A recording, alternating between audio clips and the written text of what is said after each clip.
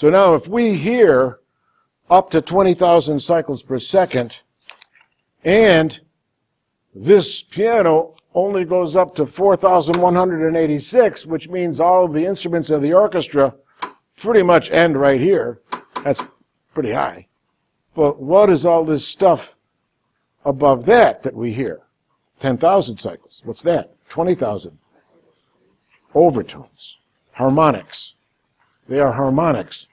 The overtones happen for every single sound that happens. You know, that's got overtones. We just can't necessarily hear it that way. And there's only one sound that does not have overtones, and that's the sine wave. Sine wave. They created the sine wave not to have overtones. Because when they started with the electronic components, they had to find a way to test the circuits.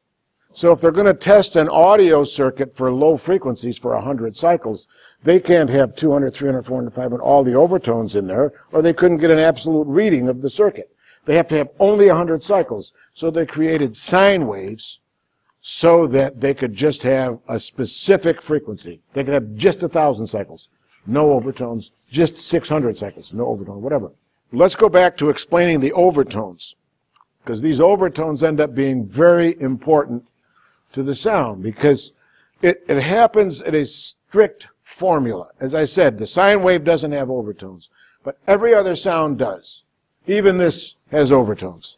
Even this. You know. And the formula is this. If I play this C, let's just say this is the note I'm playing. In reality, what we're hearing, we're not only hearing that. We're hearing this.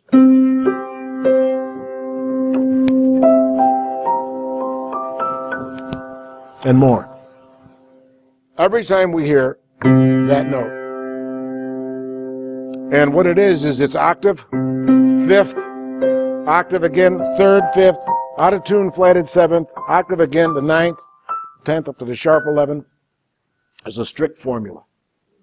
And if I was to play that chord in one place, it would be something like that. It's a nice chord. But it is what happens every time you hear a sound. And here's how, I'll have to prove it to you. Okay, now listen to this sound. And now listen to this within it.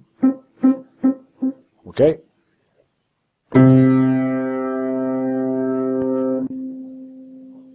You hear it?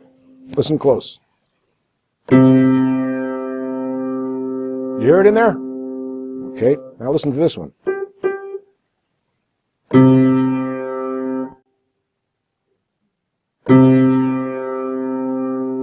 You hear it? It creeps in. It takes a moment to creep in because it takes a moment for overtones to develop in air. Okay, now listen to this sound.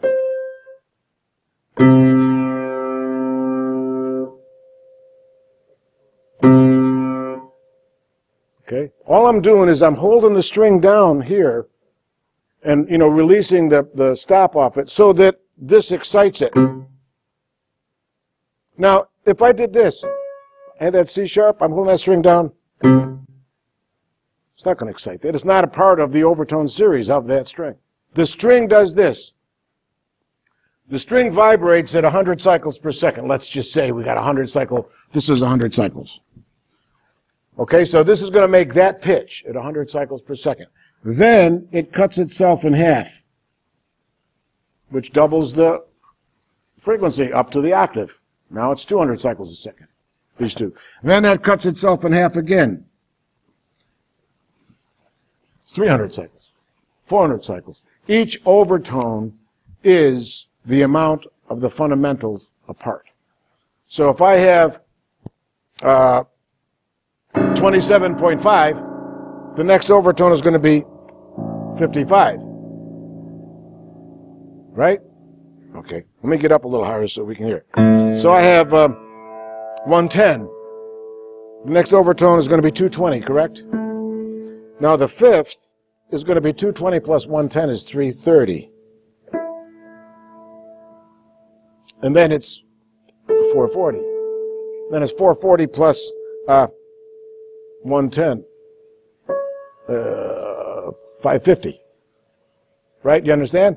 So every overtone is the amount of the fundamental part.